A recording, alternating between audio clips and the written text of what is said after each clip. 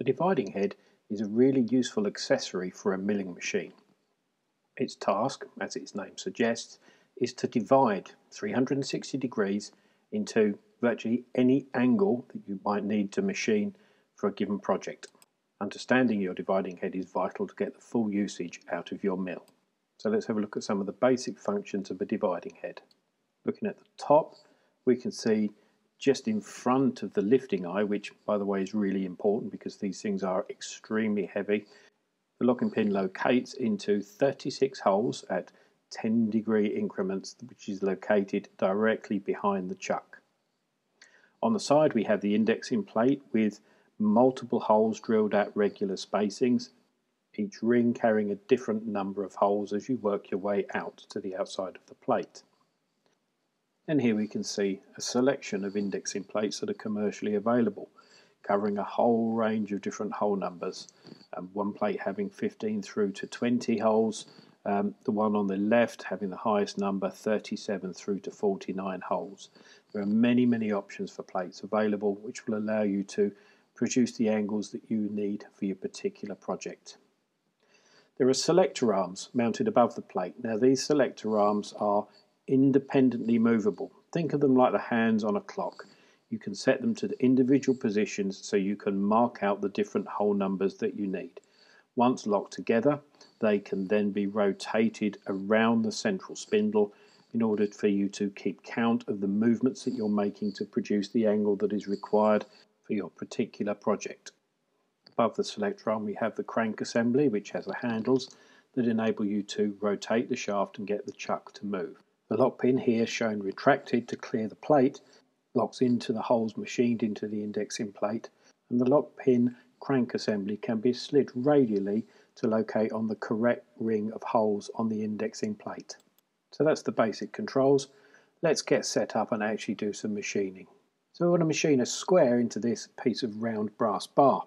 Now we need to work out how to do the next 3 cuts. Most dividing heads have a ratio of 40:1, meaning that you need to turn the crank handle 40 times in order to get one complete revolution of the chuck. As we're making a square, we know each face needs to be at 90 degrees, so 360 divided by 90 gives us 4.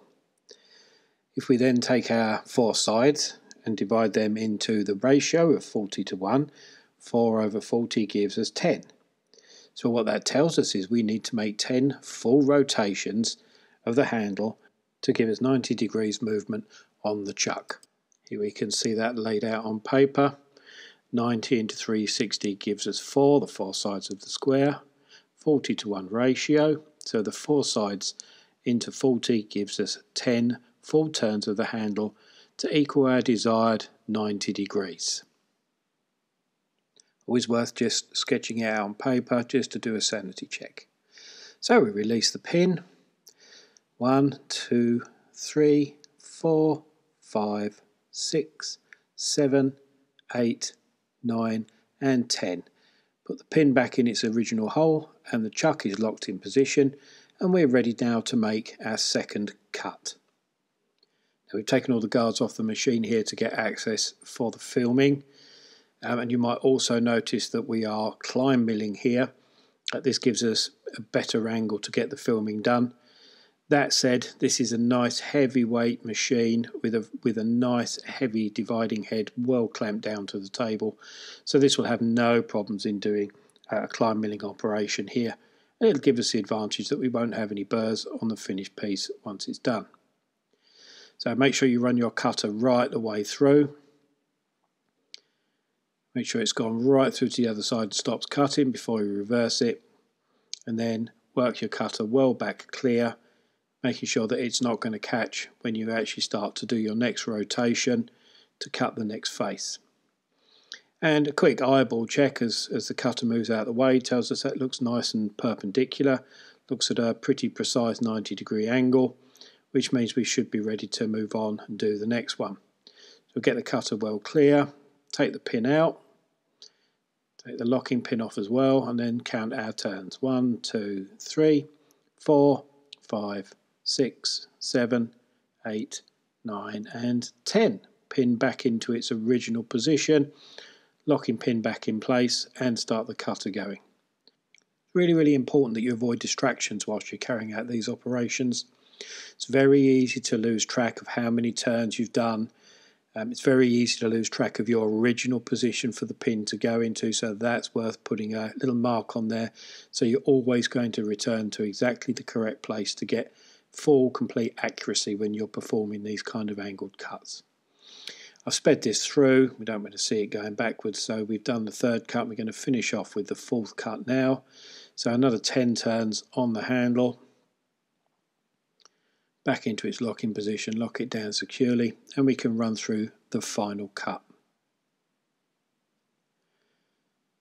Machine runs through there quite nicely. It's taking quite a heavy cut on the brass, no coolants required.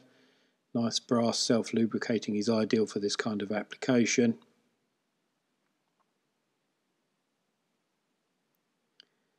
Run it right through to the end, and we should have completed our square. Burst the cutter out the way and we're done. Some people will, as a sanity check, now do another 10 rotations of the handle to bring us back to our original position and see if the cutter is coming in and taking any more material off, which it shouldn't. It should now be back to a perfect zero and no more material will be moved. So that's our first dividing head cut. Produced a nice accurate square.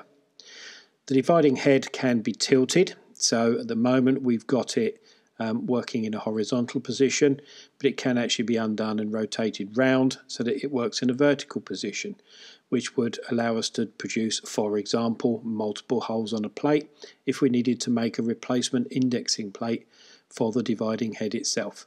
It's a very versatile, useful piece of equipment that's very well worth getting to know. So a square is probably the easiest option we can produce on a dividing head. Let's look at a more complicated version. In this example, we're looking at making a hex, for example, the head of a bolt. 6 sides, 60 degrees per side in our 40:1 ratio head. So 6 goes into 40, 6.66 recurring, which gives us 6 2/3 turns on the handle to produce our 60-degree sides. Here's a much more complicated example. We've got to produce 24 sides to a shape, or more realistically, we've got to produce 24 teeth on a gear. We're still using the 40:1 ratio, and we've got 24 teeth to cut. As you can see from the formula, the 40/24, or 8/3, gives us a total of 2 2/3 turns. Now that means we're going to have to accurately divide the indexing plate into 2/3 of a turn in order to produce the 24 teeth that we need for this particular project. How can we do that accurately? So we need to find an indexing plate where the number of holes can be wholly divided by the denominator that we have here, a 3. So in this example, a 15-hole plate will work perfectly. 2/3 of our 15-hole plate will give us 10 holes, which means we need to count and move 2 full turns of the handle plus a further 10 holes in order to produce the angle that is required for the number of teeth. Now it's going to be easy to lose track, so we need to find a way to make sure we don't get lost. So here I've drawn a really simple 15-hole indexing plate. We've got our pin positioned at the 12 o'clock hole. As you can see, it's labelled in red. We've then loosened our sector arms and then positioned them, as we can see here, so that there are 11 holes between the 2 arms of the sector arms. Why 11? Because we need 1 hole for the pin to actually go to. That's our origin point. So from the origin point, we will have 10 holes to count until we reach the other sector arm, which will give us the exact angle that we need to produce our 24 teeth.